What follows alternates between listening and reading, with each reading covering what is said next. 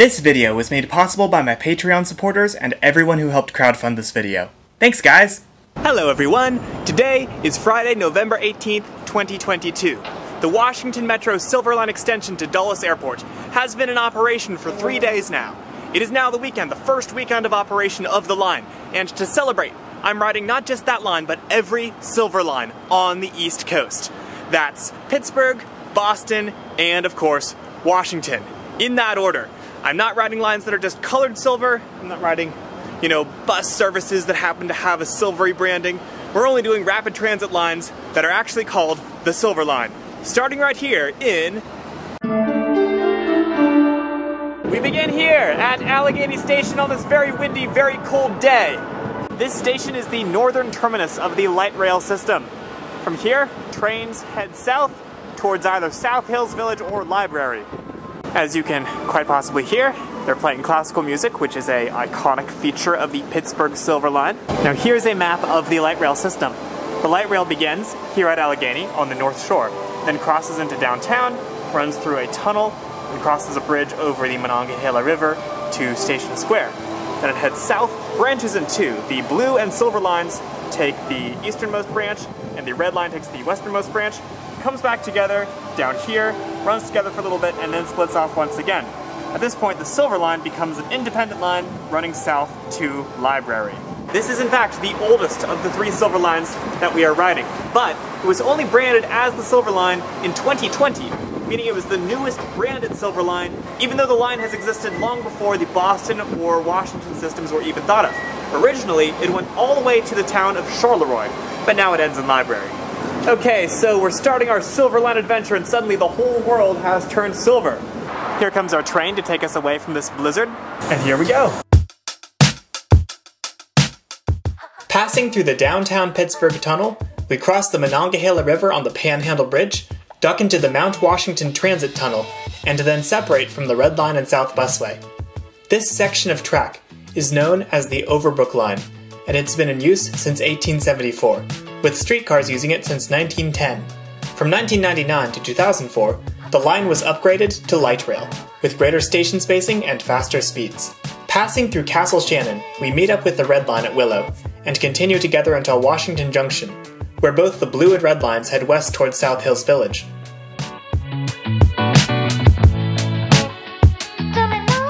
We're now on exclusively Silver Line territory, riding deep into Bethel Park on lines which still sport old-fashioned trolley poles. Frustratingly, trains often have to stop at road crossings, but we're still making good time. As of 2018, the Silver Line carried approximately 6,545 passengers daily, making it the least ridden of the three Pittsburgh light rail lines. And here we are at Library. One Silver Line down, two to go.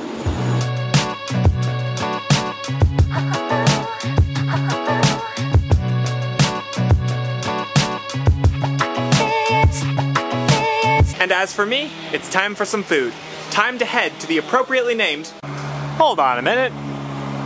Well, remember how I said the Silver Line was only the Silver Line since 2020? Turns out before that, it was the Library branch of the Blue Line. And that's why the Blue Line Grill is called the Blue Line Grill, even though it's nowhere near the Blue Line. Also, fries on a salad. That's a thing here, apparently.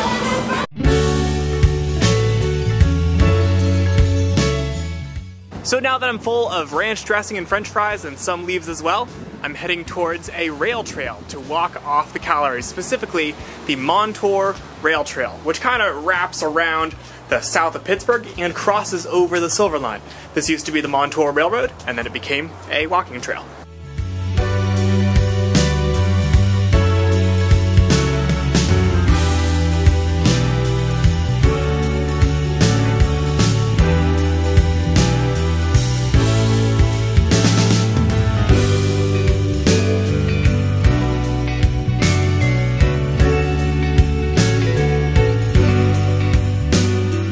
Interestingly, this map still displays the Blue Line to Library, which is the original configuration prior to the rebranding of the Silver Line. So if this is Library Station in the town of Library, Pennsylvania, where's the library? Well, it turns out there is no public lending library here in town. Rather, the town was named after a private library of Mr. John Moore, founded in 1833, and my mouth is getting so cold, oh my gosh. but that's not to say you can't go to the library with the Silver Line.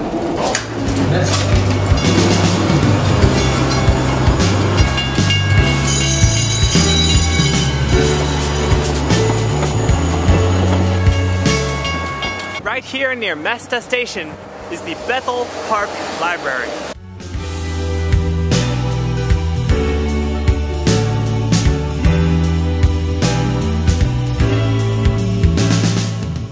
Inside this aging paperback book, we can find the original route of the library line, back when it went all the way to Charleroi. Of course, looking for accurate information on the history of the Silver Line in a random library is a bit of a wild goose chase. That offends me. So here at Lytle Station, we see another map that is not updated with the Silver Line. It still only shows the red and blue lines. The Monongahela Ink Line is closed for renovation. We know. It's expected to reopen before the end of the year. Sure.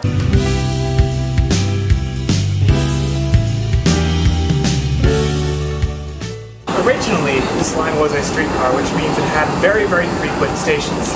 When it became light rail, they removed some of the stations, but you can see the stairs to one of them right here. There it is. Set of stairs next to some track. Very exciting.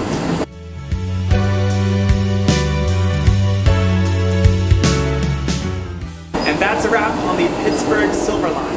Hopefully the next Silver Line will be a little bit warmer. Oh right, I'm going to. Oakland hits different at 3 a.m. Here's a classy rail travel tip. Make sure you have your driver's license or passport before you go to the airport. I didn't do that.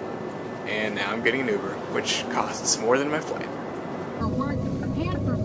I realized that I could cut the bus off downtown by having the Uber bypass the normal 28X route. And we ended up here about 4 minutes before the bus. So now my mistake only costs me 30 bucks. Alrighty, take two. Made it to the airport, which is unusually crowded. So to get up to Boston, we're going to be riding JetBlue's Airbus A220 aircraft, which is fairly new, and this one's named Never Gonna Give Blue Up. I am too tired for this.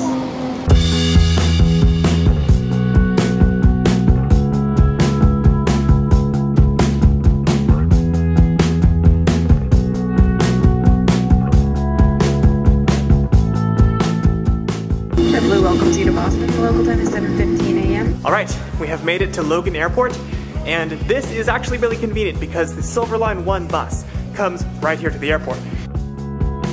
So here on the map we can see the routes that the Silver Line takes. The SL1, SL2, and SL3 buses all use a shared tunnel into South Station. Then there's a loop around Design Center, a loop around the airport, and a run up to Chelsea, which uses its own dedicated right-of-way right up here. These guys, the SL4 and SL5, use bus lanes down to Nubian. But because the bus loops around like so, if we'd gotten on here, where we landed, then we'd miss these two stops.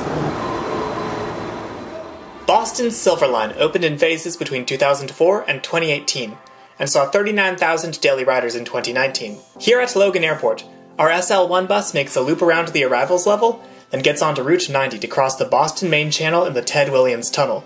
Surfacing in the Seaport District, a fairly recent upscale development on old industrial land, we pass the World Trade Center station and enter the downtown busway at Silver Line Way, where we also switch to overhead trolleybus power, the only trolleybus system left on the MBTA.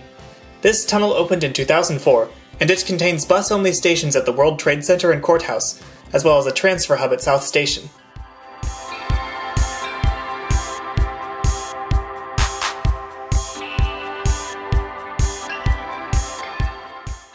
Okay, we have made it to South Station, where the Silver Line interchanges with commuter rail, Amtrak, and most importantly for us, the Red Line. Calcudon, from previous videos, is joining us. She's coming in on the Fitchburg line. I told her I would meet her at North Station, but what she doesn't know is I'm actually intercepting the Fitchburg line at Porter. Attention passengers, the next Red Line train through Alewife is now approaching.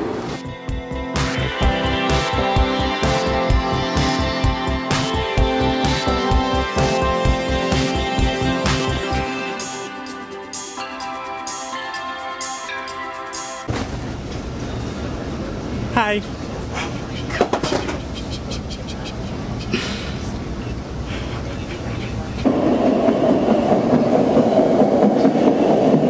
So we're stopping in Chinatown, and we got food. Why are the chickens so fat? Those are called pigeons. No, they're chickens. Look how big they are. So I got a sesame ball, and Kalki got a beef bun. Beef bun. I look like a beef bun right now. So puffed up. Like the chickens. Where are the chickens? They're not chickens! So from here in Chinatown, we're going to catch the SL4 and SL5. These buses don't use the bus tunnel, they simply use bus lanes. As you can see, this only bus lane is obviously only being used by buses. The weakness of these sorts of bus lanes, as you can see there, is that they kind of disappear when it's time to turn right at every stoplight. So practically speaking, you're basically putting cars in the bus lane about every block. It's colder than my soul out here. What happened to your soul? Here's Tufts Medical Center, and that's where we'll be getting on. Someone got a ticket for parking in the bus lane. Bad citizens. Bad. Now, the above-ground Silver Line buses don't use poles, they just use diesel engines. Like boring normal buses. It's almost like the only thing that makes them different is that they're painted silver. Now, the station sees the SL4 and SL5, but then up here at the intersection, I believe they split and do different loops through downtown. The SL5 is one of two surface-level Silver Line routes, with a loop through the center of Boston's downtown that serves Chinatown, the Emerson Paramount Center, and Downtown Crossing. We only need to ride this portion of the route, as everything else will be covered by the SL4. Oh, that's the SL4, we want that. Let's see if we can run across here.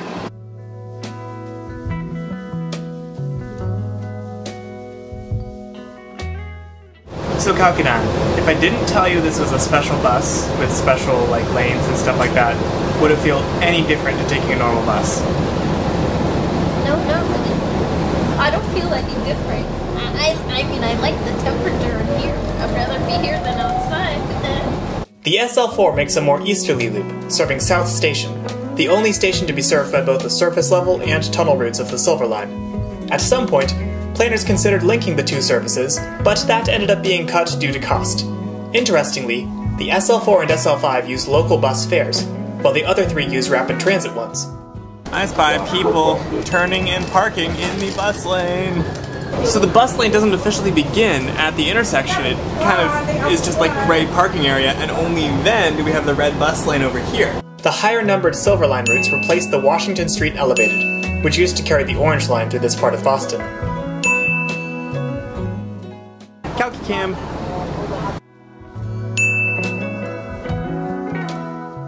We're at Roxbury. This is where a lot of Ethiopians live, actually. You should live there.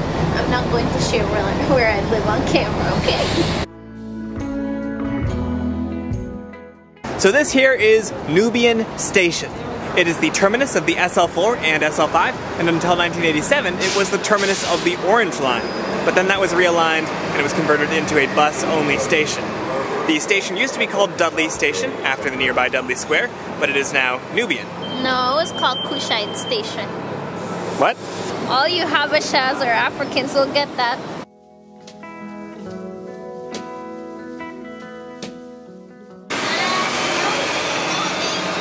So here we have a typical Silver Line shelter with Kalkinan for comparison. And we have some hostile benches here. So it's not hostile to Kalkinan, it's just hostile to normal-sized people. What do you mean normal-sized people? Since this part of Boston is home to many diaspora communities, we are going to Tropical Foods! which is an international grocery store. Yeah, it's where we all used to come when we were in undergrad, and so we got all our African produce and stuff, so yeah, we're gonna visit it.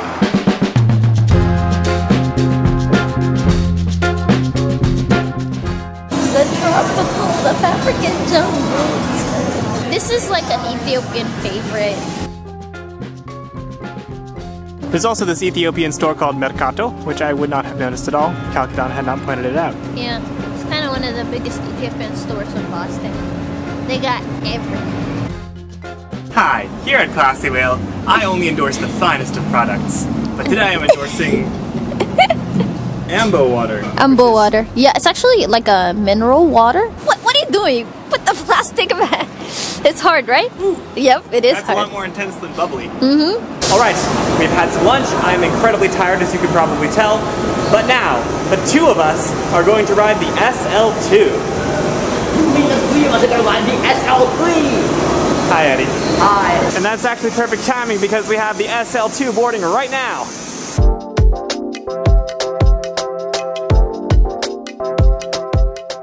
Classy Will says we're going to dry dock. It's our final destination on the SL2. But this is like very confusing. If we're going to dry dock, but it's near the sea, why don't they call it like wet dock? For your information, Eddie, a dry dock is a type of dock that can be drained of its water so that ships' hulls can be repaired. This whole part of Boston retains its industrial seaport feel, although it's also home to the Boston Design Center. Harpoon Brewery? Oh no, let's get out of here. Now I'm going to buy a harpoon to scare Classy Will. But that said, there's hardly anyone on board the bus. There used to be another Silver Line branch that went a little further from here to City Point, but if ridership was anything like this one, I'm not surprised they cut it. This really doesn't feel like the kind of place that would merit a express bus service. Today we're gonna teach Caleb how to blow some bubble gum. Let's go. Caleb. How did people ever figure out this was possible? So this is one of the underground stations of the Silver Line. This is called World Trade Center. It's like a big garage, basically, but it's a station. This Calcudon is doing an interpretive dance. Please watch where you're going. Thank you very much. Caution! Happy dog crossing! So here we have Silver Line Way Station, where some buses switch from electric power to diesel power. Oh, there we go. There we go, they're coming down. Do not enter! Authorized vehicles only.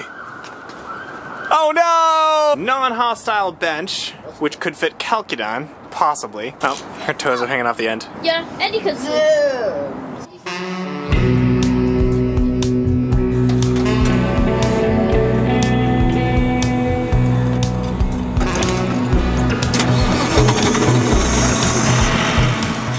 As you can see, buses at Silver Line Way automatically switch between electrical and diesel power. This station takes up valuable land in one of Boston's fastest growing neighborhoods, and a developer is currently planning to build on top of it. Our SL3 arrives, and disappointingly, it's a regular bus. It's also packed. Calky, Eddie, and I are grateful when we pass Logan Airport and reach the Chelsea busway, ending at the new Chelsea commuter rail station.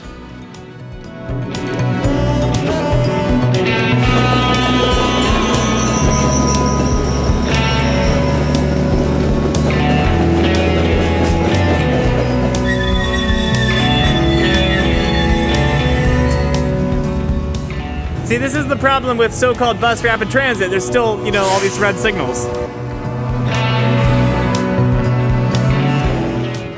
And here we are in Chelsea, and we are freezing, and we don't want to keep filming, so let's jump cut to... Actually, we're still at Chelsea, because we found a toaster next to the track for some reason. Hello, I really think you should take that home with you. You don't even have a microwave.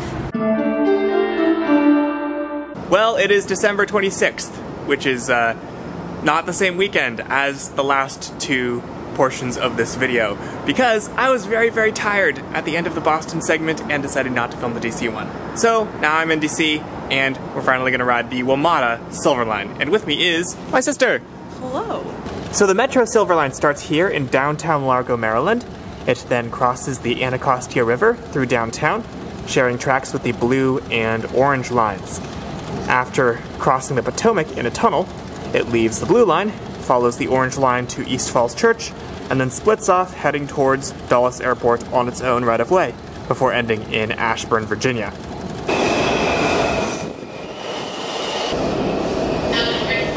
And as a silver lining of doing this a month after the first two Silver Lines, I'm doing my first ever subscriber meetup. Welcome to Classy Will, guys. Go ahead and introduce yourselves. Hey, I'm Stump. David Lee from Clinton, Maryland. Hey, I'm Ryan. Tommy Brian Rodewald from Northern Virginia. And we're going to ride the Silver Line from here in downtown Largo, recently renamed from Largo Town Center, to Ashburn. You guys ready? We are. Let's go. So as Stump has pointed out, because this station was renamed very, very recently, they literally just pasted downtown Largo on top of the signs.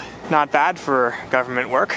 So here is a train coming in. It's currently lettered for the Blue Line, but I wonder if they're going to then repurpose it for the Silver Line. I hope we have the 7000 series here. Also, Brees has joined us. Welcome, welcome. Wait, how tall are you? 6'6". Blue Line and Silver Line are both delayed. Oh, it says it's due to a person on the track outside courthouse. All right, boarding Silver Line 3 out of 3. Welcome, welcome. This is a special Classy Whale chartered train. Good, this is actually happening. Oh, hi. Hello. Welcome. And you are? I'm Jacob. Hello, Jacob. Nice hat. We are all waiting with eager anticipation for the switch. Reese has discovered he doesn't quite fit. About to get wings at least. Train doors will be closing 1 minute. Ah, there we go. That was a little anticlimactic after all the build-up. Leaving Largo, we cross over to the westbound track, then plunge into a tunnel, briefly emerging to cross a wire-enmeshed bridge. We got some more subscribers joining us here at, what is it, Capitol Heights? Hi, I'm Cole Thompson on YouTube, at Cole Thompson. I'm Andy. Only if Metro had open gangways. Yeah, we were all the way at the end of the other car down there, so we've just been going up one car at a time. We cross from Maryland into Washington, D.C., then emerge from the ground, merge with the Orange Line, and fly over the Anacostia River and the far end of the D.C. streetcar. Then we're back in the tunnels again. Stadium Armory was originally considered as a turnback location for the Silver Line, but it was eventually axed in favor of Largo. We're now running through downtown DC. As we ride, some of us engage in lively transit-related conversations, others don't. We roll under the Potomac and into Roslyn, our first Virginia station complete with a split-level platform to accommodate a flyover junction with the Blue Line, which leaves us here. From here, the line continues under Arlington before emerging in the median of Interstate 66.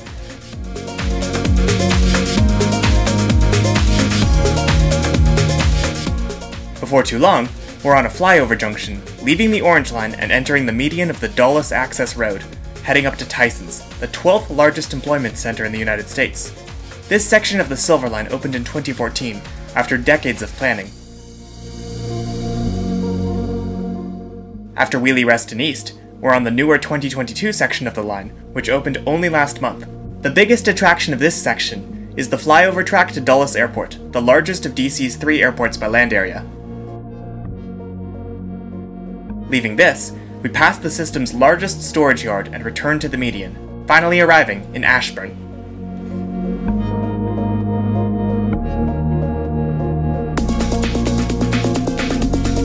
And here we are in Ashburn! We made it, guys! It's taking an hour. We didn't derail! Hour 30 minutes. It's like my best efforts. What? That's 3 Silver Lines down, none to go. We have done it, and now we're gonna stay on the train and go back in the other direction and check out the Udvar Hazy Center. You guys excited? It's hazy. It's hazy? It's Udvar hazy. Okay. Now you know. Or am I just being hazed? Oh!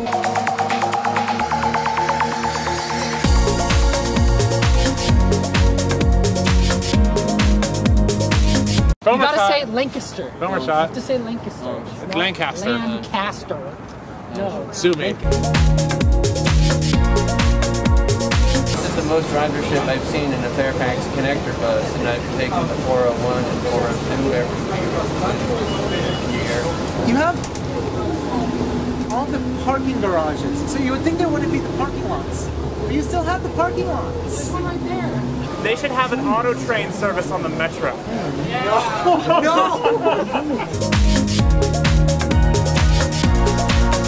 I'm sending you guys on a photo scavenger hunt. You only need to find one thing, but it's a thing that you need to think about.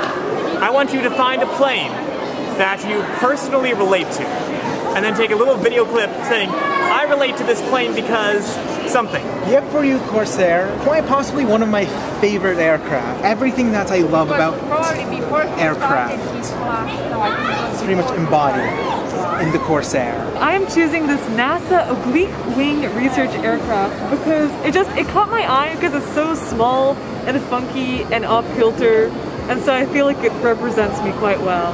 This is the F-35, and apparently it went over budget. I can relate to that because everything I do goes over budget. I like the Concorde because it was like the definition of supersonic travel, and it kind of gave the world an opportunity to see how you can get from like New York to Europe in like about 3 hours time. This is the Space Shuttle Discovery. It's important to me because I got to watch it fly here on the back of a Boeing 747 from my elementary school. I've always been a sucker for red and white paint schemes on things like Caltrain and stuff, and this is just a really goofy aircraft in general. Super impractical and not easy to take places. So yeah, that's relatable. Successors to the 367-80 enabled me to travel around the world as a passenger. Well, that is the SR-71 Blackbird.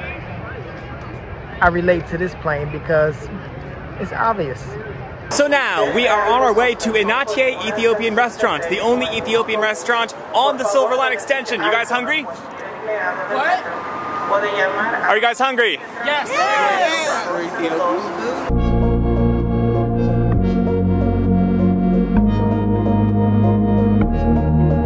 The Inatie Ethiopian Restaurant is kind of that way, and Google Maps says it will take like 30-40 minutes to walk from here to there. But I don't think it's been updated with pedestrian access. Oh. You got this, you got this. Woo! Country Stroads. So what makes a Silver Line? Well, when a city is designing a transit system with colored lines, silver is not usually the first color they come up with. Instead, if Pittsburgh, Boston, and Washington Silver Lines are anything to go off of, Silver Lines seem to be lines that are thought of later, and added for whatever the newest or furthest flung destination is, whether it's the lesser served south of Allegheny County, the new Boston Seaport District, or Tyson's and Dulles Airport in Virginia. And if my experience is anything to go off of, these sorts of lines are worth riding. Because of them, I was able to experience so much and connect with so many people. And beyond buses, trains, stations, and roadways, that's what transit is fundamentally about. So what did you guys think of the Ethiopian food? It was very good, thank you. It was delicious. First time experience. Thank you for the wonderful food. Really good. Everyone liked it? Yes. Good stuff. Yep. I especially enjoyed the pigeon. I mean chicken.